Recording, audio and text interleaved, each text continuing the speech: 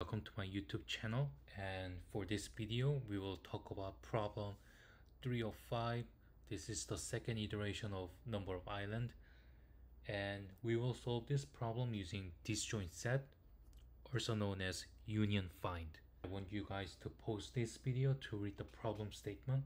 I'm going to make this mild assumption that you guys have seen disjoint set or union find in your algorithm class.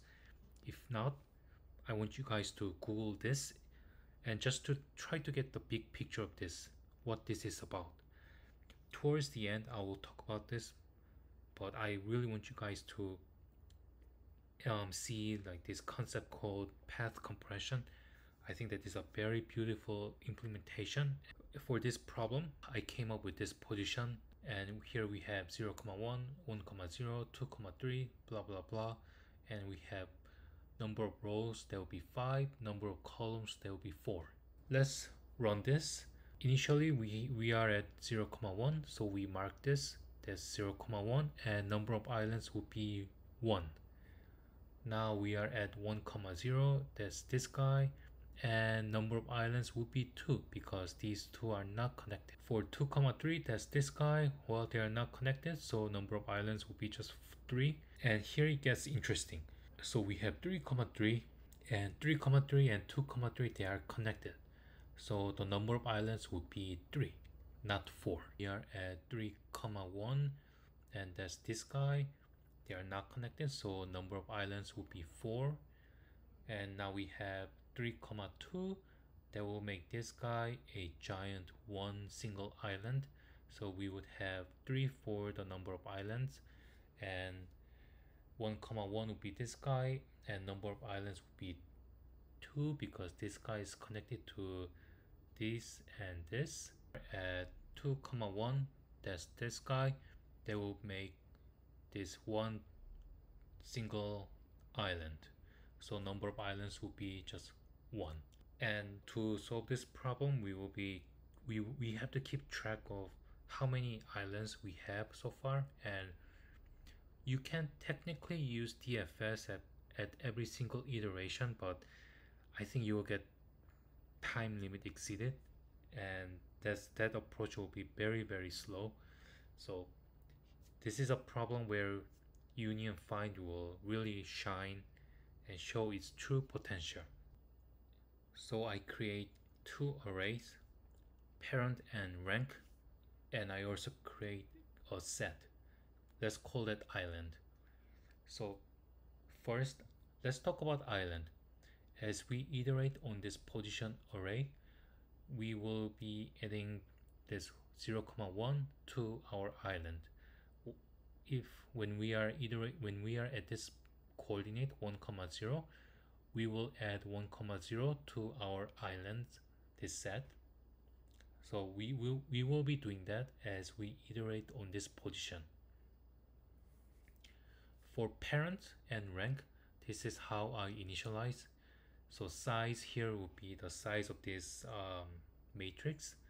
In this case will be just m times n, number of rows times number of columns. So initially all this index points to themselves, meaning that, so let's look at this guy. So parent of 1 is equal to 1, right? This guy. So this is what it means. Parents of 1 is pointing to itself. So that's what it means. However, if we have something like this, where 1 points to 2, meaning that 1 is a child of this 2, or 2 is a parent of 1. So parent of 1 is equal to 2. That's what this means. Where 2 is where 1 points to 2. So 2 is a root node of 1. That's another way of thinking about this. Another thing, for the rank just means how many nodes does this guy have, including itself. This one, what is the rank of 1? It is just 1. The number itself. What is the rank of 2? In this case, it will be this guy, which is 1 plus this guy, 1. So 1 plus 1 is 2. So rank of 2 is 2 because for this number 2, it has 2 and 2 nodes, this guy and this guy. Rank of 1 here would be just 1. Since we have a two-dimensional, like we have a two-dimensional here, but then our parent and rank arrays are one-dimensional, so we have to find a way, so we have to find a bijection between them, and the easiest one would be just we have a x times n plus y. So for instance, if we are working on, say, I don't know, 0, 1 here, 0, 1, that will correspond to the index 1, right? There will be x will be 0 in this case, and n will be 4. That's the number of columns, not number of rows. So 0 times 4 plus 1 is just 1. If we are looking at 1, 1, there will be this guy. There will be, we should look at index 5, right? 0, 1, 2, 3, 4, 5. So yeah, here we have union function and find function, and we are at here 1, 0. As you can see, so 1, 0 and 0, 1, they are not connected, so we don't have that diagonal. The only way two islands are connected is vertically or horizontally. We don't have diagonal parts. So here's one thing that you have to remember. When we are at 1, 0, we can have up to 4 neighbors. 1, 2, 3, and 4. This guy is invalid, so we don't think about this. So among these 3, 1, 2, and 3, well, they are not in our island set. In this case, we do not run these two functions. We run this union function if and only if neighbors have valid coordinates and neighbors are in our island set. Since 0, 1 is not in our, since 0, 0, 1, 1, and 2, 0 are not in our island set, we don't do anything here for now. Our parent and rank arrays stays the same. They are not changed. 2, 3, and as you can see, its neighbors 1, 2, 3, and 4. This guy is invalid, and 1, 2, and 3. These guys are not in our island set, so we do not run this. So this stays the same. We are at 3, 3. 3, 3 is this guy. We look at its potential neighbors. This guy, this guy, this guy, and this guy. Well, this is not a valid coordinate, so we don't think about it. We have this guy, which is in our island set. In this case, we have to run our union function. So let's look at this. So we will be running union. In this case, P will be 15. 15 is this guy. And Q will be 11. Q is this guy. So what is the root of P? What is the root of 15? We have to run this function. So there'll be find 15. And let's look at 15. Well, 15 is just this guy. Here we have 15. What is the root underscore Q? That's just equal to find 11, which is this guy, right? You run this find function since 11 is equal to parent of 11, which is 11. So here we have 11. We look at the rank for both 15 and 11. Both of them are 1. Now, since these two numbers, root underscore P and root underscore Q are not equal, we have, what do we have? We have 11 and 15. So they are not equal. So we have to make some modification. Well, obviously rank 15 and rank 11, they are the same. So we are in this else statement. Here we will be making some change to parent. So parent of 15, we set it equal to 11. So that's what's going on here. And rank 11, that's this guy, will become rank 11 plus rank 15, there will be 2. So what's going on here? If you visualize this in graph, so this is what we have. 15 points to 11. 11 is the parent of 15, and rank of 11 will be 2 because it has this itself and 15. So here we have 2 here, and 11 points to itself, so something like this, and 15 points to 11 here. This is the arrow, and the rank of 15 is still the 1, right? It's just itself. So for this guy we have 3,1, and fortunately we don't have any neighbors that are in our island set, so there is nothing to do other than adding 3,1 to our island set. Add 3,2, and that's this red tile. If we look at this red tile, obviously you can see that these two are connected and these guys are connected. Here we have something going on. So let's try to run this union function with 3,1. That will be this guy. So let's try to union these two guys, yellow and red. We run union 14 and 13. Root underscore p, which is basically find this guy, find 14. It's just 14, right? 14 points to itself, so that's 14, and root underscore q, that's just find 13, and 13, what is the parent of 13? That's just 13. And rank of 14 is just 1, rank of 13 is 1. We are in this else statement because they are not the same, where we have root underscore p is not equal to root underscore q, so we are looking at this else statement. Parent of 14 will become 13. Here, parent of 14 will become 13. That's the change that I made. And rank of 13 will become 2 because you are adding these two, rank of this plus rank of this. So we have 2. So that will be here. Rank of 13 is 2. And we still have to run this union function. So union of 14 and 15. So root underscore p in this case will be 13. And root underscore q is 11. With this rank of 13 equals 2 and rank of 11 equals 2. Since they are not equal, we have root underscore p is equal to 13, root underscore q is 11, so they are not equal. And we are in this else statement too. So we make the necessary change. Parent of 13 becomes 11, meaning that 13's parent is 11. So here, if you look at here, parent of 13 is 11 now, and the rank of 11 will be 2 plus 2 equals 4.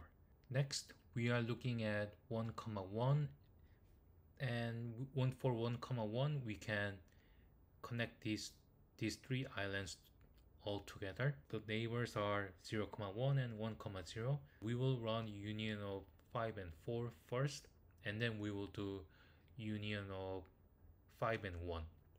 Union of 5 and 4, there will be these two guys. When you combine these two, we have to make the change to, so we have to make change to parent of 5, that becomes 4, and rank of 4 will becomes 2.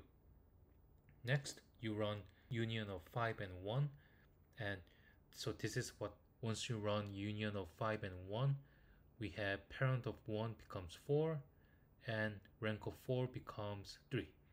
2, 1 represent this guy, the blue tile, and in this case we have to run union function twice. First one will be union of 9 and 13.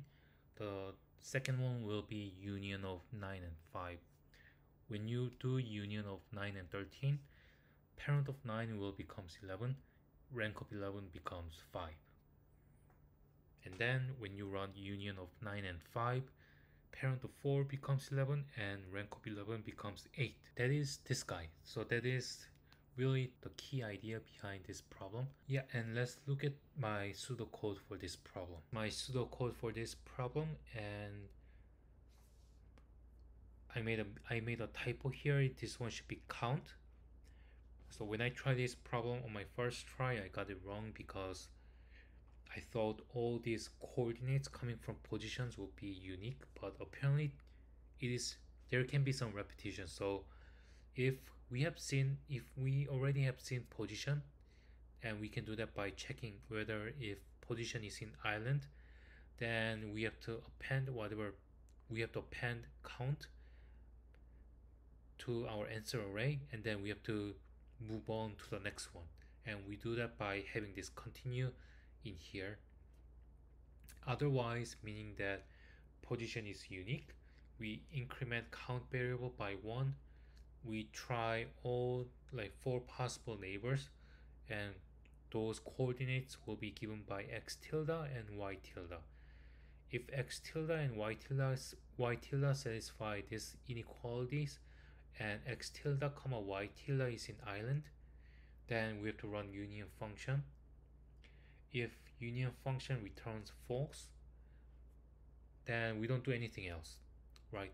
When union function returns false, that means they are already connected, so we don't do anything else. So if union function returns true, what does that mean? That means we can connect position, and we can connect the position's neighbor. When you connect them, we have to decrement count variable by 1, because we are essentially forming one island from 2 islands. So that's what this is going on here. And then when we exit inner for loop, we have to append whatever count variable we have to answer array, and when we exit our for loop, we return this answer array. That's it. And that's the code for this union and find. And so this is the path compression. This one line is a path compression. Unfortunately, in our example, we didn't have chance to see the full power of path compression. So let's see a specific example of path compression. So in the last step, we are on 2, 1, and suppose we have union of 9 and 14 instead of 9 and 13. So 9 and 14. Well, we have to run this union function. Root underscore p will be just 9, because parent of 9 is equal to 9. But here root underscore q is different. We have to run this find function with 14 as an input. Now we run find of 14, that will be parent of 14 equals find of 13, and we run find of 13 here. Well, we have to run find of 11 here again, and find of 11, since 11 is equal to parent of 11, we return 11, and then that becomes parent. Then we have parent of 13 equals 11, right? So we set parent of 13 equals 11, and then we return 11, and we are at here. So parent of 14 will becomes 11, and we return 11 here. So we have root underscore q will becomes 11. So if you look at this graph, this is what we have initially. So 14 points to 13, 13 points to 11, 15 points to 11, and 11 points to itself. Once you run this find function, we have this. So 13 points to 11, 14 points to 11, 15 points to 11. Every time we run this find function, we are basically reducing this height, and this is super helpful. So this is path compression, and so that is pretty much for this problem. And let's see my code, and this is what we get. And that's for this video. If my video helps you guys learning how to solve this kind of problem using union find or disjoint set, please give me a thumbs up and subscribe to my channel. If there is some improvements that I have to make, or if you have more questions, you can write it in the comment section, and I'm more than happy to respond to you guys. Thank you so much, and have a great evening. Bye bye.